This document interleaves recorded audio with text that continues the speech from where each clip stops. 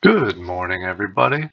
I wanted to do a quick video around CBIT and basically some tips that you can do in order to give yourself the best chance to be able to feed your animals and water your gardens. One of the biggest struggles that I'm seeing in the Discord is there's a lot of people that are having trouble balancing it out and getting the amount of CBIT they need daily in order to feed their animals. They're struggling because they don't know how to do it. There's a lot of complaints of essentially what exactly do we need to do. Just a quick explanation. I know I have a full other video about this, so I'll go ahead and do this quickly. Um, what you need is you need enough SEST staked in order to get enough CBIT daily. So if you don't have enough SEST staked, you will not get the CBIT you need, so you will not be able to feed your animals and continue to build that SEST. So there are a number of things that you can do to correct this and feed your animals if you're currently having a shortage of CBIT. The first and most obvious one is, and this is the one that I recommend the least, is just go straight out there to the Alcor market and buy some CBIT. Say you need 10 CBIT for the day, go out here and basically buy it. I don't recommend this because you are not getting yourself self-sufficient, but you are covering a need in order to feed. And you may need to do this for a little bit until you can actually feed your animals if you want to build up the SEST. The other option out there, which is pretty straightforward, is instead of buying CBIT, buy some SEST and build up your staking. Go out here, buy a chunk of it. It's pretty cheap right now compared to how it's been over the last few days. You see it's dropped down a little bit, so buy some up. I bought some up earlier today, and then just go right back over to the game and stake it. This could take some time. You may have to go a few days where you don't harvest as much as you want to, but just take everything you can, all the available wax you have, and then all of the SEST that you earn, put it in SEST, and go ahead and stake it, and that'll build it up. So those are the two straightforward approaches in order to get the SEST that you need. The other option is basically don't harvest for a short amount of time. Any SEST that you build, go back over to the Alcor market, and if you go to this screen and you type in CBIT, you'll have the option here of transitioning CBIT directly to SEST. So you can take the CBIT that you earn for the day, withdraw it. Remember, when you withdraw it from the game, there is a 2% fee. So be aware of that. But you can go right here, and if you're lucky and you can get a good rate, you can basically transition. Say you saw from the other screen, I get about 84 a day currently, or I think 82, sorry, 82 a day. What I can do is for the next week is transition that directly into SEST and build up my overall SEST. What you'll want to do is take a look at these three options, which one's more cost efficient, and go that route. Just remember, every day that passes, other people are also adding to that staking pool. So if you go here and you keep an eye on this, if you don't add any SEST over a period of a week, the amount of the pool that you own, the percentage right here, the SEST percent pool held, will go down, which means you'll get less SEST throughout the time frame. So keep that in mind. What happens if you don't have the wax and you don't have the time, but you want to try and build up your SEST as quickly as possible now? One of the options that you could do is you could go through the NFTs that you currently have and identify which ones are least profitable and which ones are most profitable. And those that are least profitable are basically using more SEST than you can, or more CBIT than you can allow. Then go ahead and unstake those and stop harvesting those. I had to do that for gardens. essentially gardens right now are my least profitable, and they were actually hurting me. Um, if you go out to the Discord, the game chat, and you go up here to the pins, Bruce actually put together a spreadsheet that if you click on that, I already have it open. What you'll want to do is you'll want to save your own copy to your own, and then fill out these blue sections here. Decide whether you have a silo, common, rare, or epic. Then go ahead through here and put how many animals and geese you have, and then it's going to calculate everything for you. Also include how much CBIT you get a day. From my example would be 82. And this will calculate whether you're going to be making enough or not and what adjustments you have to make. And then what you can go through and do is take a look at these and really see where it's bogging you down. For, like I said, for me, it was the gardens. I have 4 common gardens. Once I pulled those or I unstaked those, I saved myself almost 20 CBIT a day. So those 4 were really hurting my overall production. So I unstaked those for now. I'll go ahead and put the disclaimer here is this is my personal opinion, not financial advice. Um, I think gardens are going to be extremely important when new wax sister comes out.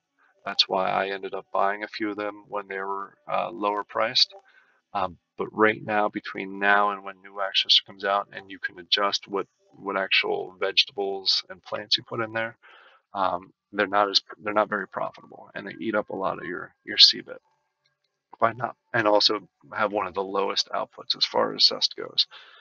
So I unstaked those, improved my overall um, production. So that helped out quite a bit for me. So if I go over here, you'll see I actually have right now, uh, they were lined up here. If you remember from previous videos, I actually went ahead and unstaked these for the time being. Once new exercise comes out and we have the ability to change the types of plants we put in there, I'll go ahead and put those right back in. The last tip that I have, and this is probably one, actually 2 tips. This is going to be 2 tips in one. If you currently have a common silo or a common water tower, I would highly recommend upgrading. If you have common, they're pretty cheap right now on the secondary market on Atomic Hub. You can go ahead and let's actually quick jump over here. I'm going to jump back over to the Discord. If you haven't seen this page yet, again, we are in the game chat pins. And if you scroll all the way down to the bottom, you'll see a link here for ROI calculator. I believe this is currently being updated based on the CBIT, but at least gives you an idea of the cost of things pretty quickly. So if you currently only have common water towers, sorry for the scrolling, there it is, a common silo and common water towers, I would highly recommend putting some wax in there and upgrading to rares.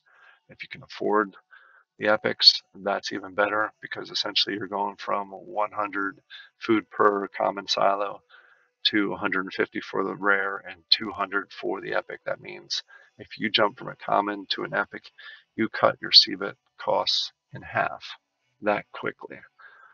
Same with the water tower. It's a little cheaper for a rare water tower right now and for an epic. So if you can afford those, I would highly recommend doing that because essentially if you go from a commons to epics for both, you drastically cut your CBIT, and that allows you to have, you'll need less SEST in there. So that is a big one if you have the wax to pay for it. Another big one if you have the wax to pay for it is your animals, upgrading your animals from commons to rares or to epics. It does the exact same effect. I am in the process right now. I had 22 common geese. I'm in the process of upgrading those to rares. Basically, what will happen is for 22, I'll chop my CBIT in half for those geese. I'm not quite to the point where I can afford jumping up to the epics, but that would basically cut it down even more if I could jump from commons to epics. But just from a price perspective, I'm okay jumping to rares because that's gonna. I think I had a CBIT consumption of 112 when I started this process. By the time I'm done with it, I'll be under 80 CBIT just by converting my geese over to from commons to rares. So that's a big thing. I know there's talk of blending down the road. Basically, if you have two commons, you'll be able to, with the addition of some SEST, you'll be able to blend it to a rare. Or I think it's if you have five commons with addition of some SEST, you'll be able to blend them to um, an epic. So what I've done is I'm going to hold on to a lot of my geese, my common geese. The goal is between now and when blending comes available, I want to buy 11 rares and then blend the rest of my commons to fill up. So I have 22 rare geese. So that's my goal for Farming Tales over the next couple weeks. I don't know when blending is going to be available, but they did say, Bruce had mentioned it's a quick change in the coding, but it all depends where it falls in the priorities because there's some higher priorities, I'm assuming, before blending.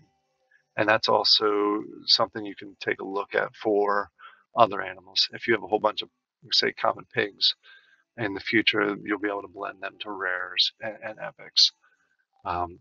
Doesn't that, I don't believe that counts for buildings yet. I don't think they're doing the blending for buildings, but only animals.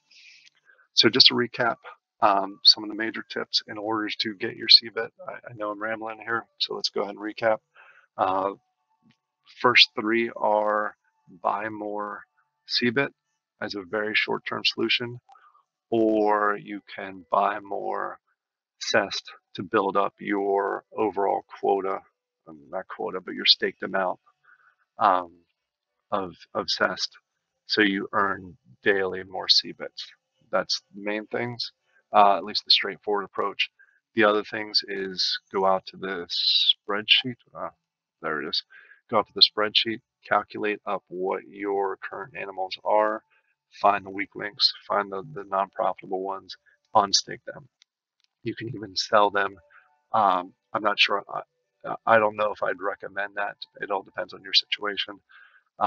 If you sell them, you can use the wax and get cessed. Not sure I would recommend. I wouldn't do that personally because I think down the road they're all going to be useful, but it all depends on your situation.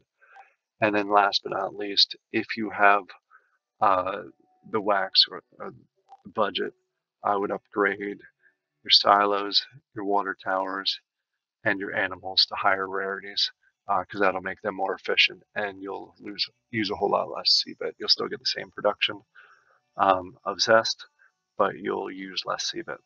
So those are the tips. I hope they're helpful. If you have any tips from your side, please feel free to add it to the comments below. Any tips will help people out. So thank you very much for your time. And if you like this kind of video, go ahead and like and subscribe. Have a great day, everyone.